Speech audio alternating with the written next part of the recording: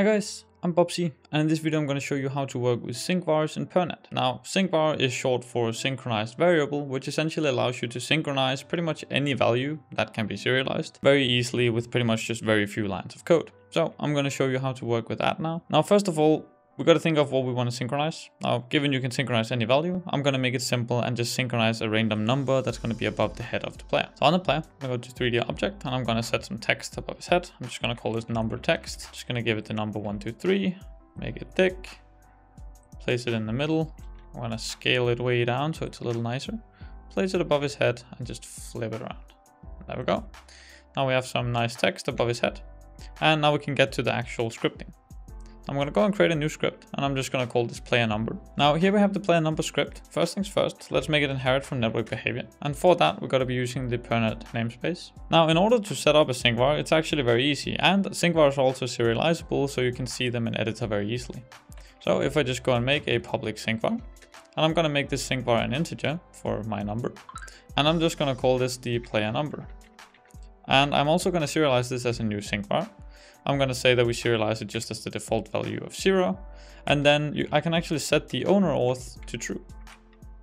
Now let's go over that very quickly. What does owner auth mean? Well, owner auth means that the owner is who is authorized to change the number and not the server, which is by default. This is something that's unique to PurrNet. Every other networking solution will pretty much require you to change the value, as far as I'm aware, through the server.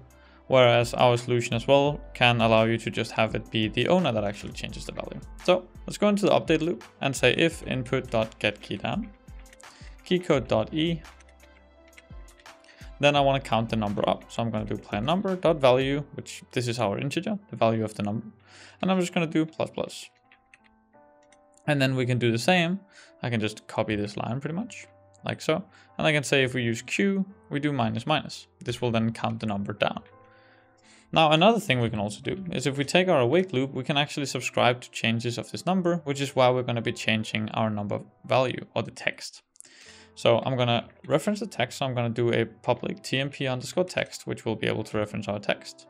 And I'm just going to call this the number text. Now in here, we can say a player number dot onChanged plus equals to on player number changed. You can call this whatever you want, but of course this is easy for me and makes sense. So I'm going to create that method, and this will be our new value, our new number, we can call it.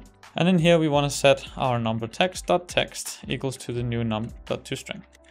This should now set the value above the player's head. Let's also very easily by default just set the text to 0, or 0 as a string, I suppose, like so.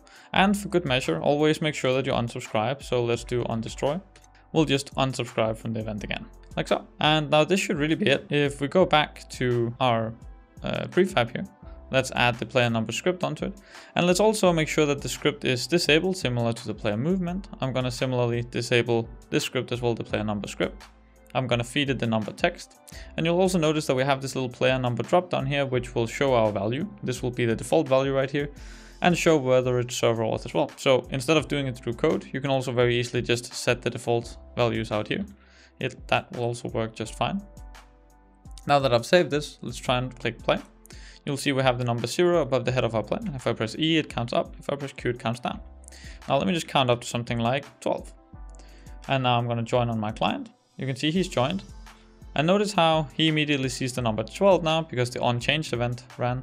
And he has the number 0. And you can see he can also count this number up and down as well. As you can see, this works perfectly fine. And it's really as easy as that working with SyncVars.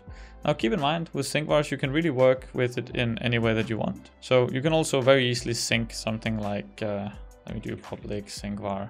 And we can sync something like a bool, we can sync something like a vector3. Or for that sake, I could even very easily make my own struct. So I could just do private struct, I'm going to call it my data. And now my data could hold a public string name. It could hold a public int age. It could hold a public float for weight, or whatever we want. And then I could take my data and synchronize that as well. And I'll just call this my data equals to a new SyncVar. Sorry, it's because I made it public and the struct is private. Amateur mistake right there. And there we go. And now you can see now we're synchronizing my data. So whenever my data would change, it would do the exact same, call the onChanged event. It'll call the change event with the my data value. And it's really as easy as that to use. So good luck and have fun synchronizing values. In the next video, I'll be showing you how to auto-synchronize values without even having to do anything in code with our auto-syncing component or reflection component. So look forward to that. And I just hope that you have a wonderful day. Remember to join the PurrNet Discord. Link will be in the description and in the pinned comment. And other than that, remember to like and subscribe and leave a nice comment. Love you all. Have a nice day. Bye.